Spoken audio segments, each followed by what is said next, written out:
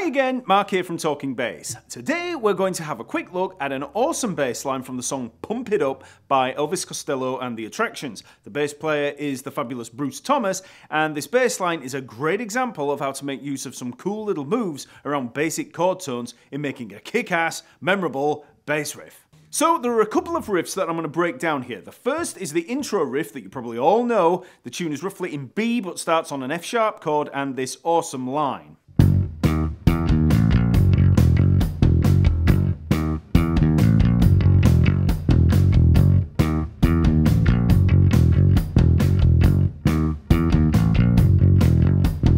Now, this line appears in a few different ways throughout the tune. It starts here on F sharp, but it soon moves up to B for the main verse riff, then later appears on an E chord. So it's worth learning the lines and then just moving it around the neck as practice. So we begin on an F sharp, second fret of the E string. Then we've got D sharp up to the E, first fret to the second fret on the D string. So we play up and then back. That's one of the main character notes in there. We're going to come back to that later. So we've just got quarter notes for the first two, and then it's eighths. So then we've got another characteristic little move of A to A sharp, open string to first fret on the A string. So, and then we've got F sharp twice, open E, back to the F sharp. Okay, so. And then we just have E, F sharp, E as a little turnaround kind of move to bring us back. So.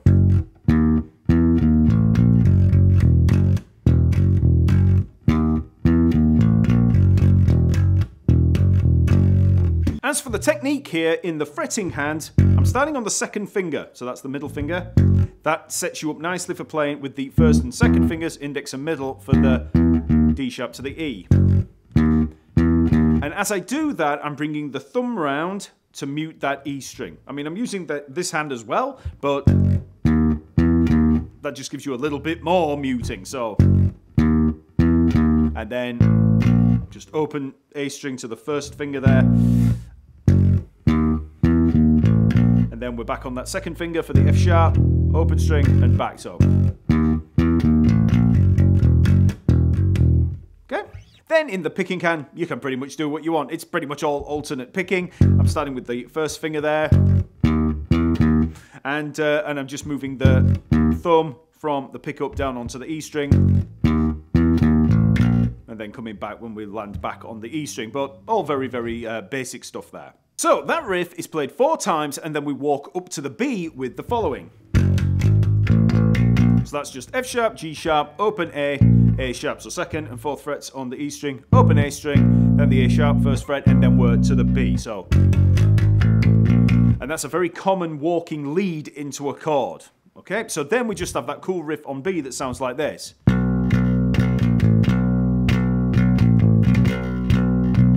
So that's just B, B flat, and A. But we're not going to focus on that one for now. That's very, very simple. We're going to focus more on the other 2 riffs in here. So when the vocals come in on the verse, Bruce plays that riff that we just played on F sharp up at B. Now it would be really easy to just stick everything up one string and play it like this. But if you watch Bruce playing it, he generally plays it further up the neck here, starting at the 7th fret. Now I think that's because he's going to be moving into, you know, when we move into the chorus, he's up in that area. Whereas, you know, down here, he's down here. So he plays the B down here. But then when he plays the riff, he moves up here. So in terms of playing that riff, it's the same thing. We're starting at that B there, 7th fret of the E string, and then we've got that 6th to 7th up there, which is actually the 6th to the 7th frets on the D string. So in terms of the fingering, you can use that second finger again for the first note, then first and second fingers. Then you're going to want to use the first and second fingers for that little move from the D to the D sharp there. So then you have a choice here. You can either use the 3rd finger or the 4th finger. I prefer using the 4th finger, the pinky, to play just seems a lot neater. So that's going to be 4th finger and 1st finger for the 7th and 5th frets on the E string. So I use the 4th and 1st fingers there. But like I said, you can use the 3rd and 1st fingers. I just find it easier with that 4th finger. So when you've played that, it means you're probably going to play the B there on the repeat with the 4th finger.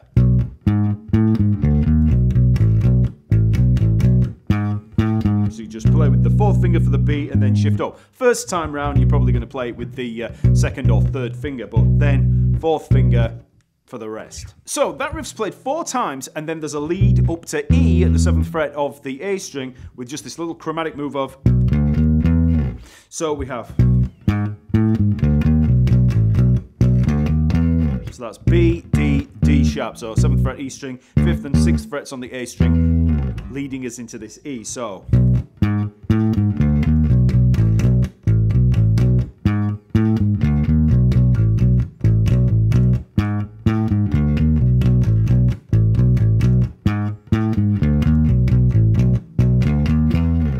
Then we have this cool riff on E that sounds like this.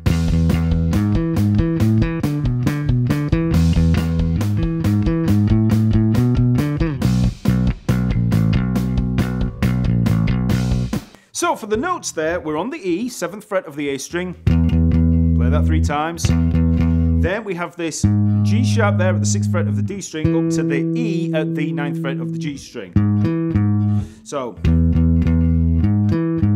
we play that twice, that G sharp to the E. So then we play the A at the 7th fret of the D string and again move up to that E. But don't worry about seeing that as, you know, a little almost like pedal line. Don't worry about that. After you've hit the A,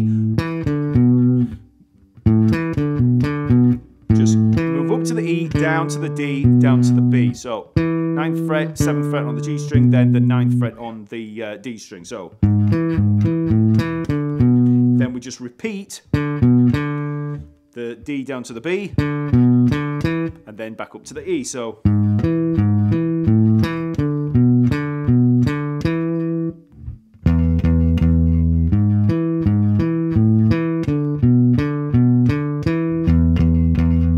then we repeat that line, but there's a variation on that 2nd time. So same thing there, G sharp up to the E, but then, so we've got the G sharp to the A there. Play that 3 times, the A. Then twice on the B, 9th fret of the D string, and then up to the D and the E, 7th fret to 9th fret on the G string. So. Okay, so.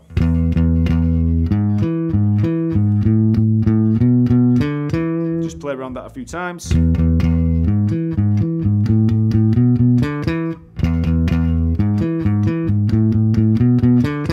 Play each of them in isolation, then you can put them together. So the whole of that line, 2, 3, 4.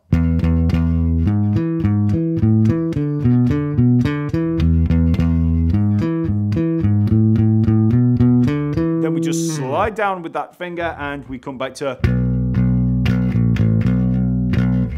that riff. So for the fretting hand there, you can use whatever you want. For the E, you can use the 1st finger, 2nd finger, 3rd fingers. So let's say I'm using the 2nd finger.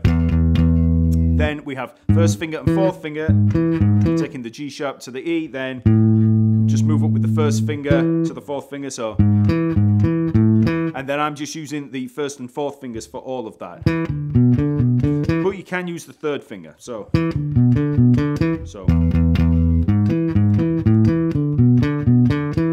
Usually you'll probably rise up from the A up to that E with the 1st and 4th fingers just because you've been playing that previously, but then after you come down, that's probably where you'd switch to the 3rd finger. So. And then same again. Again, just all 1st and 4th finger there. So from a nuts and bolts perspective, both of these lines work around the chord tones and a basic Mixolydian scale pattern. If you've ever wondered how you can make use of modes like the Mixolydian, this is a great example. So if we focus on the verse riff in B, so that's all working around a B7 chord, so a B dominant 7 chord. And if you've watched this channel much before, you should already know a little bit about chord tones.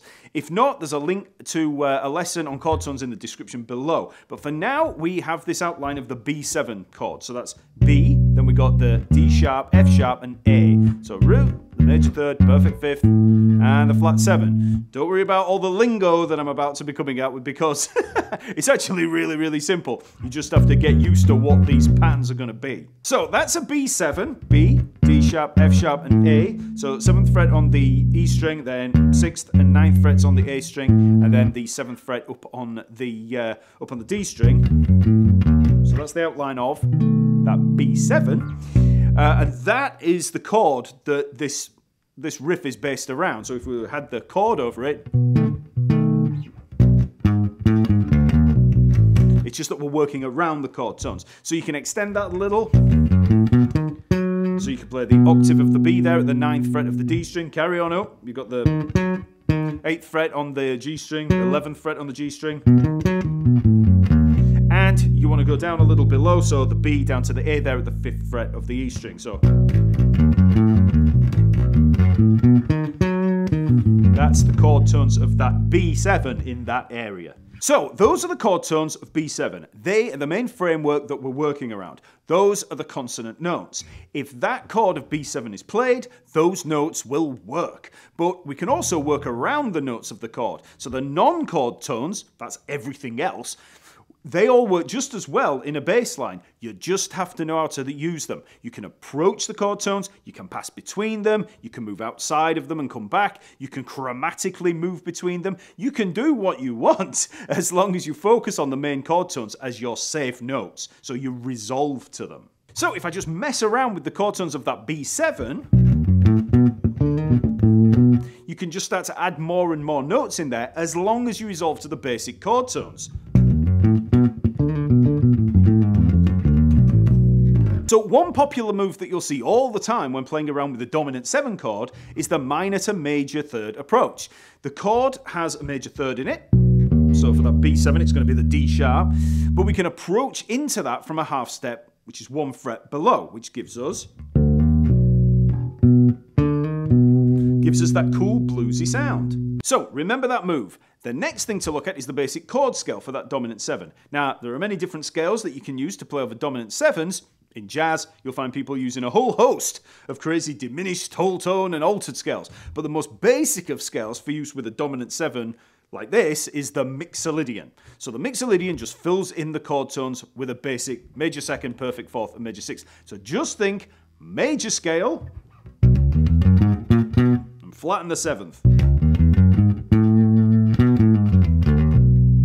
Now, one of the most common moves that you'll see in bass lines when outlining dominant 7 chords with the Mixolydian is the 6th to the 7th. So here, that's going to be the G sharp to the A. Okay? So you'll have heard that move a million times. You hear it a lot in funk tunes. That kind of thing. And you'll even get it in slap lines. That thing there. So, now back to pump it up. What do we have? We have that 6th to the 7th move right off the bat. And then we got that minor to major third. And then we're just outlining the chord tones there with the root and that flat 7. So that's that Mixolydian vibe, that little approach note up to the flat 7 there with the major 6. Minor to major third.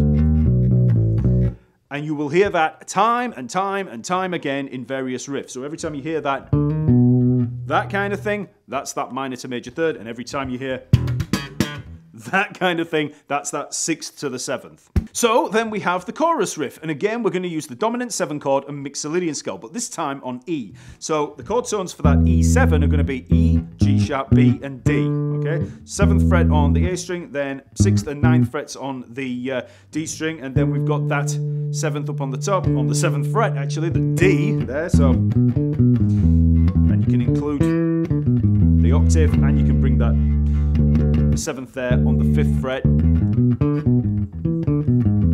That's the E7 chord, so we're working around that. And obviously you can play the Mixolydian scale as well. So again, major scale with that flattened 7th.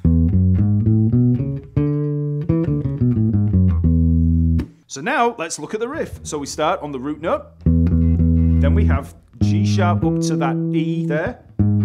That's the notes of that chord. Remember, E7, that G sharp is the third. And we're using the octave of the E there. So then we've got the fourth, that little passing note, and then so. And then we come down through the chord tones. We've got the root, that seventh, and the fifth. So. And then, again, all based around the chord tones of that E7. So this riff is very, very chord tone heavy on that dominant 7. And then for the second half, same again, we're passing up in through that A. So again, coming up through the chord tones, B, D, and E. So this is how you make use of chord tones. It's a really cool line. You know, you listen to that song and it really catches the ear. But all he's doing is working around the chord tones. This is why learning chord tones and a few little scalar things like that, but mainly chord tones, that's why learning all that stuff is really, really great for when you're trying to create melodic bass lines like this. Because instead of just playing good old root notes, you can start playing, you know, all this kind of stuff. So that's two great riffs from Bruce Thomas. Breaking the riffs down into the component chord tones and scale movements can be really, really useful if you're looking to create riffs of your own. Yes, rhythm also plays a part, but if you can learn how to create interesting lines from a set of chord tones by adding approach notes and, you know, other melodic devices, then you're halfway there. So if you're interested in learning any more about the theory-based stuff that I just showed, check out this video for more information. Also, get on over to the TalkingBass website where you'll find over 750 free bass lessons, all categorized for ease of navigation. Remember to like the video, subscribe to the channel for weekly lessons every Friday, and leave me a comment to let me know what other cool bass lines you'd like me to break down. Okay, thanks for watching, and I'll see you next week.